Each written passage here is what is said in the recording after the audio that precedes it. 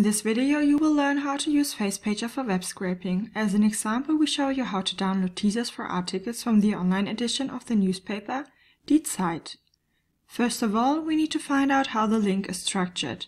For Zeit Online we have HTTPS as protocol, Zeit.de as domain, Suche/index as path, and Q as parameter, here with the search term Corona. The link can also contain several parameters. If, for example, several pages of results are to be examined, you can click on Next Page below and then find the parameter p in the link above, which equals 2 since you are on the second page of results. These findings are then transferred to Facepager. We need to select the generic module in the lower left area.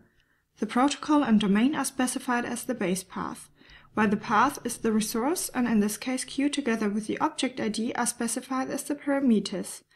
With the object ID instead of the search term, you have the opportunity of examining several search terms using add nodes.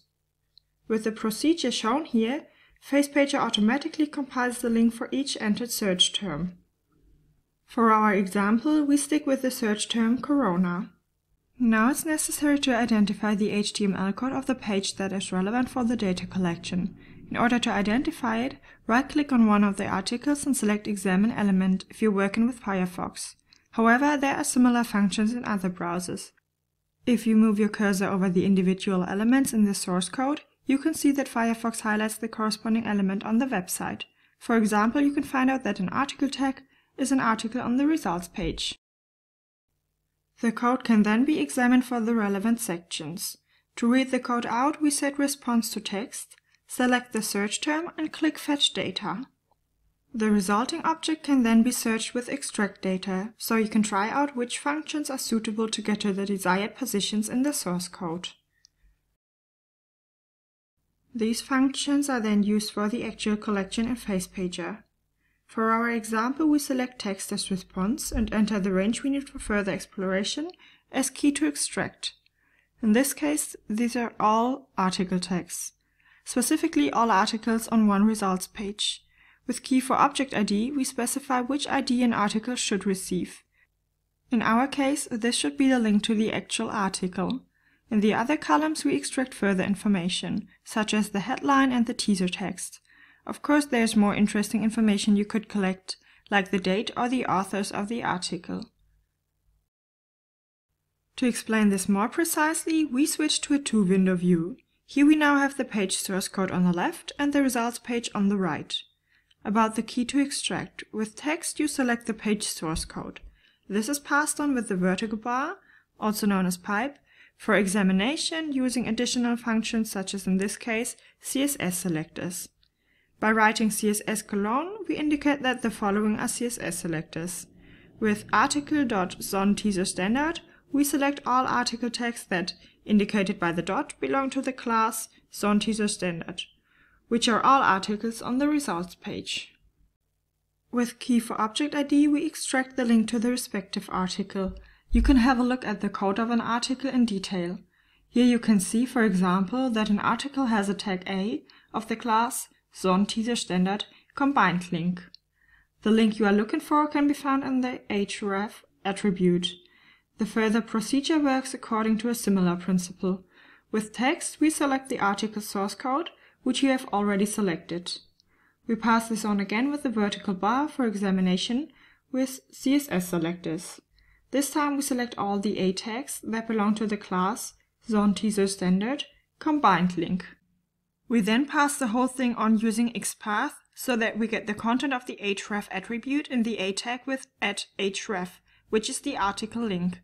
Since the other columns work according to the same principle, the following example shows how the teaser text is extracted. There is a special feature here. With teaser equals, we simply name the column in Facepager in which the teaser text is saved.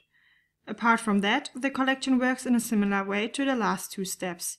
Here again, the article source code is passed on for examination with CSS selectors. This time the P tags are examined. These belong to the sonTeaserStandard text class. We then pass these on for examination using XPath. This time we use the function string to get to the text. You can also see this in the source code if you click on the 3 points here. An overview of CSS selectors and the options that XPath offers are linked in the video description. Since there are usually several pages of search results, you can specify below how many of the pages should be examined. In order to do so, set count under paging and set the parameter p for the page number under param. Also, it makes sense to add 1 as value when setting the start value in step, because we want to start on the first page, and then always want to count up 1 page. For maximum pages, we set 3 here in the example. That means we want to examine the first 3 pages of results. With stop key, you could specify a stop condition. Then no further pages would be examined as soon as a certain value appears on a page. You can now see what the process ultimately looks like. You select the search term or the search terms if there are several and click Fetch Data. Facepager then loads all articles on the first 3 result pages.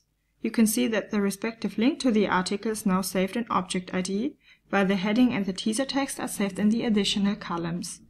As you can see at offcut, the result page ends, so all in all the 3 pages were loaded. To export the results, for example to be able to examine them further with Excel or R, you select the desired data and save it in CSV format with Export Data. That's it for this video. Thank you for watching. You can download the Facepager program on GitHub under the Facepager releases page. Further information and get started instructions are also available in the Facepager wiki on GitHub. If you have specific questions, you'll find answers on Facebook in the Facepager user group.